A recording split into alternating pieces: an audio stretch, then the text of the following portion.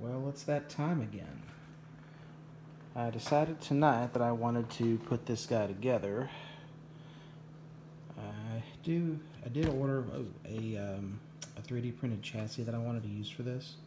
Like today I ordered it, and then I got impatient a couple hours later and decided to just put it together in a kind of a rudimentary style. It's not as definitely not as crammed in there as the last one, which is currently kind of in some pieces over there because of a soundboard that's out for repair that got fried because I didn't know what I was doing.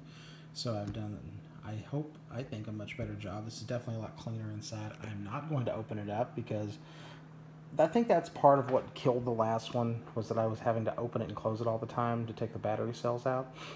But this is a Saberforge Fallen, for those who don't automatically know it.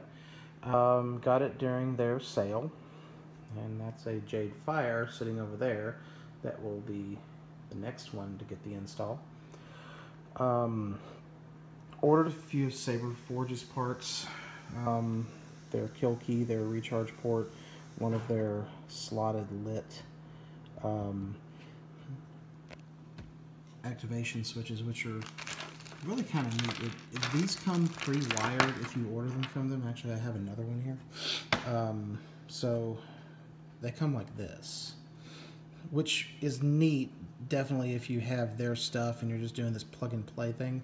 I tried initially to snip this off and add onto those wires, but these wires felt a lot flimsier than the ones I'm using, so I ended up desoldering all the wires from the leads here. It was really easy to figure out what was what.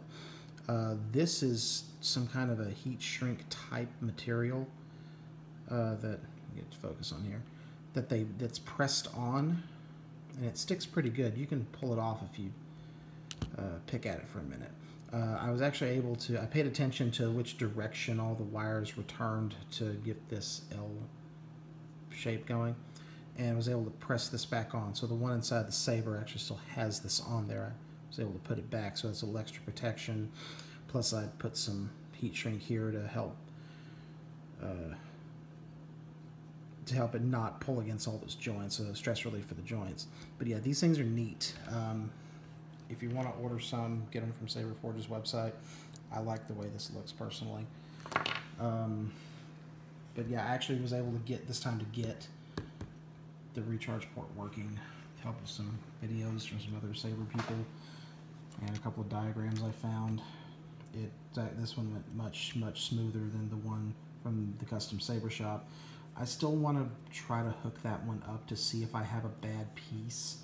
I'm just curious at this point, or my next order, I'll just get one or two more of theirs and try to use it, because that would definitely make the other Sabers better.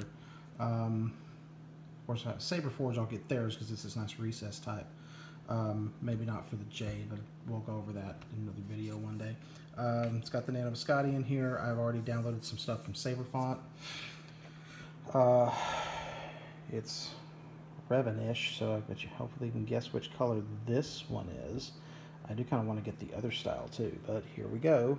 Kill key out. I've known both sides of the Force, light and dark. I love that, by the way. Red illuminated button with the sections. Oh wait, let me turn out the lights. This is a deep red white LED. House. That's not going to come through properly on this, but probably look orange or something.